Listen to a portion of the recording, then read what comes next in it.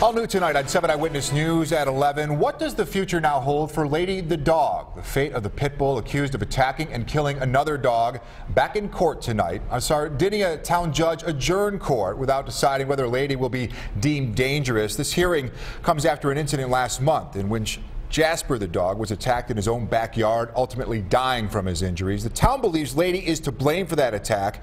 Tonight, a dog expert who evaluated Lady testified that she isn't necessarily dangerous, but that it's her owners that are to blame for letting her get loose and shouldn't be allowed to keep her at this point. The attorney for Lady's owner agrees.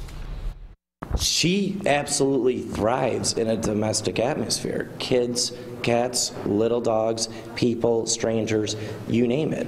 So yes, and that's what I'm saying is that we're not talking about a dangerous dog. We're talking about any dog that's left to its own devices in the wild is going to eat, and they're not going to graze on grass. Is Lady dangerous, and why or why not?